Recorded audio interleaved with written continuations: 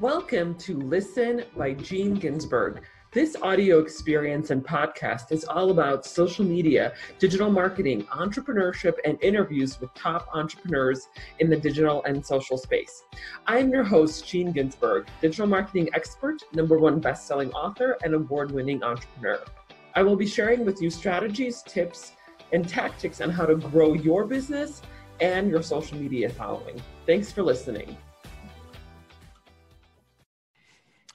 Hey everyone, Gene Ginsburg here on another episode of Listen by Gene Ginsburg. I'm very excited because I have a special guest today, Mike Sirach. How are you? Doing great, Gene. Thanks for having me. Yeah, very excited. Love to jump in and hear more about your story. We get connected through David Metzler's podcast. And so I've been on his podcast he was on my podcast like a few months ago. And so that's how we get connected. And I would love to just learn more about what you're up to. So yeah, do you want to start with your background? Yeah, so I run a large division for Nations Lending, which is a home loan company. And I woke up one morning and I like what I do, but I found out that I'm really not doing like home loans and mortgages every day. I'm building people. And Right. So I've started to really become aware of that. And I started to investigate more. And I started realizing, wait a minute, maybe I need to like really start focusing on what I'm doing every day. And so I came to find out that the business runs based on how well you build your people. And the business lasts based on how well you build your people. So I started thinking about that and doing some research on it and really focusing on that. And what I found when doing that, I found some people like Grant Cardone and some other mentors that I have, and started immersing myself in their content. And when that happened, I started at 40 some years old growing again. You know, I felt like I got stagnant and stale, so to speak, and kind of caged up. The only way I can really describe it is like I feel like I have an animal inside of me, and I was caged up for so long because I was concerned with what people thought, and maybe like an introvert, and I'm normally an extrovert. And so in that process, I've gotten like some validation to be the animal again, and it's a great freeing feeling. And I'm writing a book; it's getting ready to come out actually as this podcast is dropping. And it's called Rocket Fuel. And I'm just fired up, man, helping people and consulting and doing performance coaching as well as the mortgage part of it. That's amazing. Yeah, it's so true. It's like sometimes we just like get stagnant in what we do. And then like it takes maybe someone like a Grant Cardone to push you out of that little cocoon that you have. I follow Grant Cardone too, and I follow a lot of his content. I love what he's talking about. And I've read a lot of his book, a few of his books.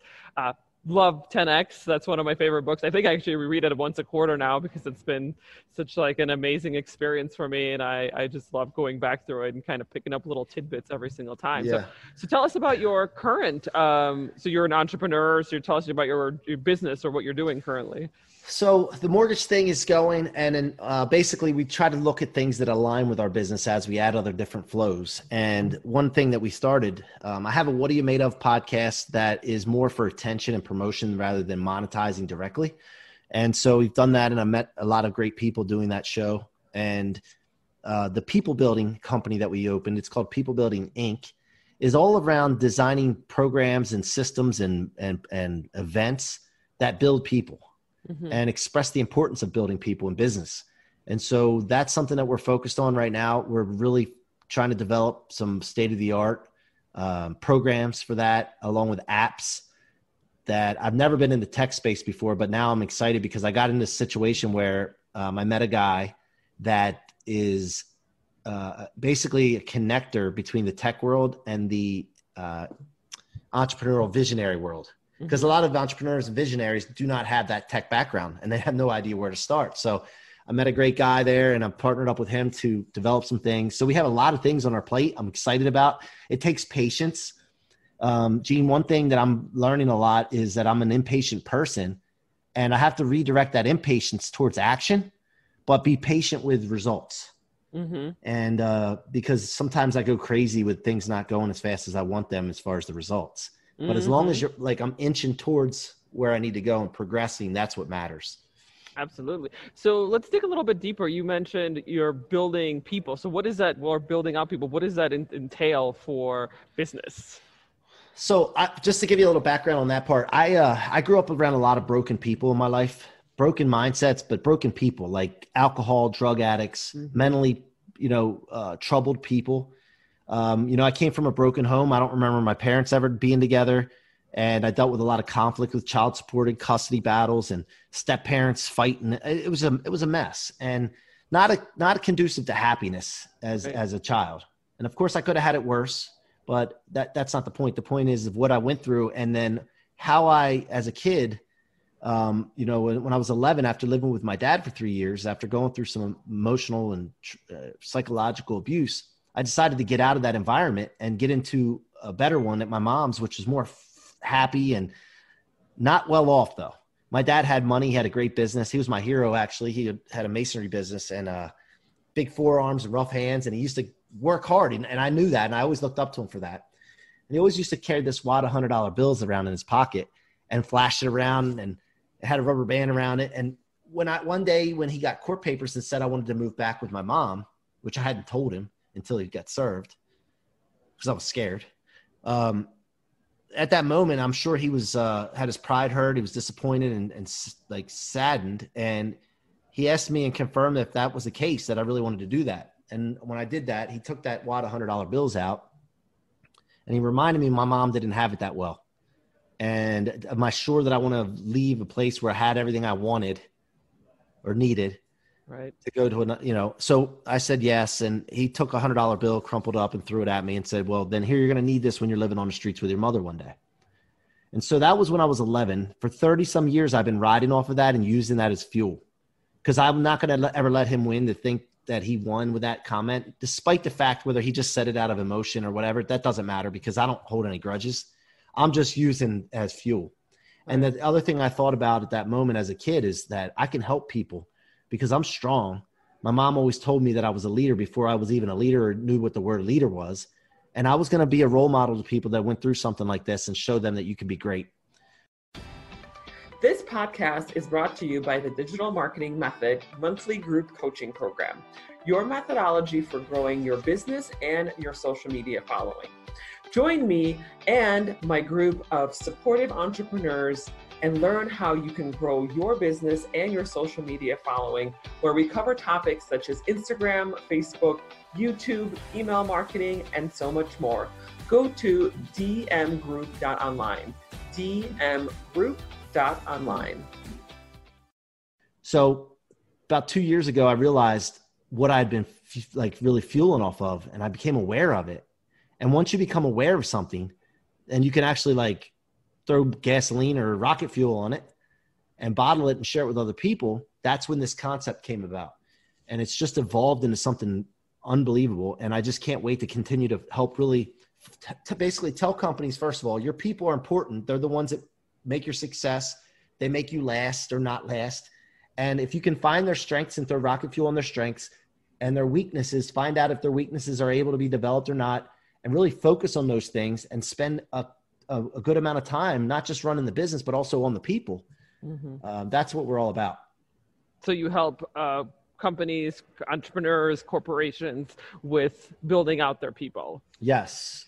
Building out their people, and not like one-on-one necessarily, but more group and applications and programs. And is it more just like changing their mindset or high performance? Like how would you describe it? That's part of it. That's a huge part of it, but that's more to that. I mean, we look at leadership abilities, we look at communication, emotional response, and of course, mindset, and understanding that, what we're capable of and how our belief system has limited all of us from over the years. And from people that, when we're, Gene, around people that emotionally are not intelligent or emotionally in control, and they're really upset a lot of times we start to look at ourselves and ask if we're doing something wrong. Right. And when really they're just not rational at that moment. And then we start to introvert ourselves. And that's what happened to me. I kind of got caged up after a while. And so we got to really let people understand that, look, you don't need to do a self-assessment of yourself if the person you're doing it because of was in a bad spot. Right. Now, we all need to look at ourselves and see if we can be better when you're talking to rational people that are in a good spot and they're coming to you for constructive, advice or what have you. But there's a problem with people starting to pull back and not be themselves when they're around the wrong frame of mind people. Absolutely. So we talk a lot about that as well. Yeah, I mean, I can totally understand that, because having the right people and having the right mindset of the people that are working for you or working in your organization is just so critical, right? Because that's really what makes or breaks your organization, right? Like if you don't have the right people with the right mindset, then you're not really probably performing well as an organization overall. So that's great that you're working on something like that. So tell us about the book. So the book's called Rocket Fuel. I started it about 1.5 years ago, and it's basically some stories and anecdotes from my life and how I've implemented turning setbacks, letdowns, difficulties, certain people, and converted them into fuel, not just fuel, but I say rocket fuel. Because rocket fuel is the only thing I know that can get you into outer space for some symbolic reasons or purposes here. And when you get into outer space, you're away from gravity and gravitational pull and suppressors and things that just weigh you down. And, I really like to take these bad things, these toxic things, like rocket fuel's toxic until it's used, and store it in my tank instead of my trunk, because that weighs you down. So I try to really use this imagery with people and really ride on this rocket fuel movement. So this book's about the stories of that and understanding that proactively you need to make sure that you're focused on turning anything that comes your way that stops you into fuel, and expect things like that to happen so that you're not shocked when it happens and get stuck in a paralysis.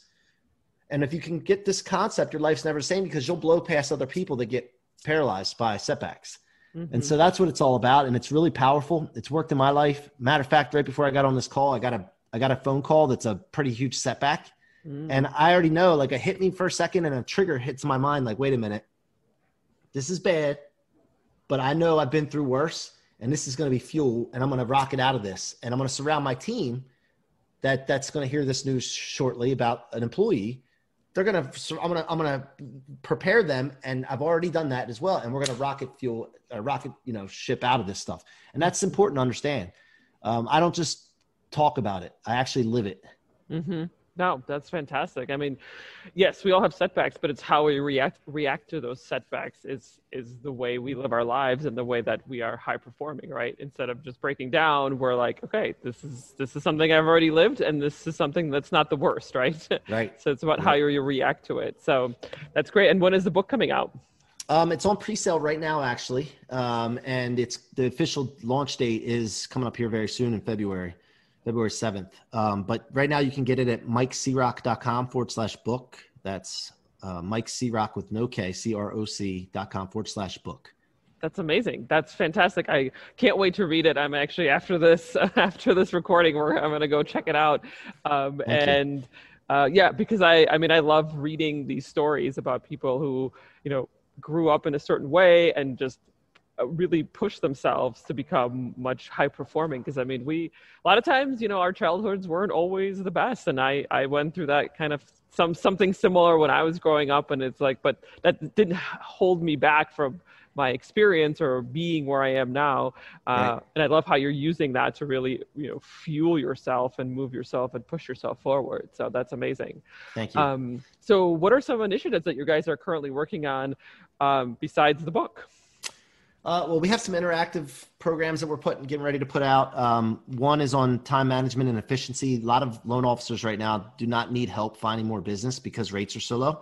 So now it's more about, okay, what can we do to focus the attention on not working yourself to death, having time for your family, but still building your business. And we have ways to do that. And we're putting that in an interactive program. We also have a interactive sales call or morning call that we're going to be putting together. It's going to be like a 9 a.m. call for 20 minutes, 5 days a week to get everybody pumped up into a culture that they may not have at their company. Yeah. And it's, a lot of people are on their own, or they just don't have that support that we have in our group. And I feel like it's very selfish to just leave it in our own little world. So I want to spread that out to people. And then finally, we have a tech product that we're working on right now that I can't release a lot of information on, but it's going to have a big impact on people building and in the business world and consulting. I don't want to say too much, but that's Okay. basically the Well, things that we're working on. there's a lot of new initiatives going on. I can't wait to hear and see all about them. You know, besides the book, you're like, wow, there's just a lot of things going on. And I love the fact that you're talking about balance, right? Because I mean, that's part of, it's not just about driving all the time, but also having time for family and hobbies or whatever it is that you like to do. So that's so important. Sometimes we forget that as entrepreneurs. So that's great.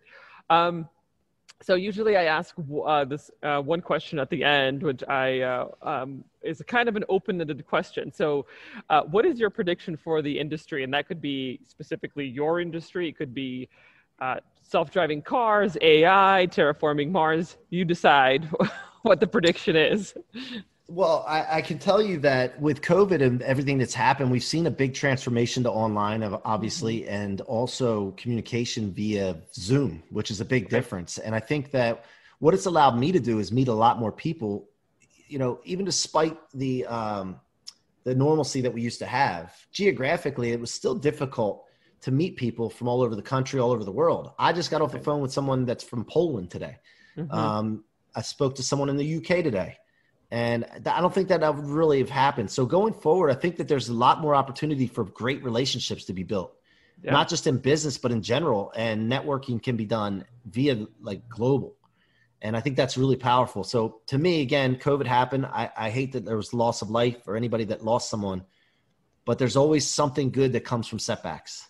And I'm just prepared to look for that. And I think that's the biggest thing is going to be the potential relationships that are going to be created through all this. Yeah, I mean, like you and I, right? We got connected, and now we're online talking through a Zoom call and recording this podcast. So that's I probably would have never met you if it wasn't for the way things have transpired. So yeah, always a silver lining, right? I mean, it is very unfortunate of what happened with the virus, but at the same time, things changed, and so there's silver lining with the changes. So awesome. Any last words that you want to share before we wrap up? Yeah, go get the book, guys. I need your support because I have a big vision for this to reach millions and millions of people with this movement, Rocket Fuel. And I'm not going to quit till it does, but it would make it a whole lot easier if you guys go buy the book and help me out and spread it to your friends, family, and coworkers, because I promise you, I put the effort and time and attention into this to change lives, and it will. So MikeCrock.com/book. And Gene, thank you so much for allowing me to come on and share today. Thank you. That's been great. Thank you for being here. I loved hearing your story, and I can't wait for the book and very excited about that. Thank you.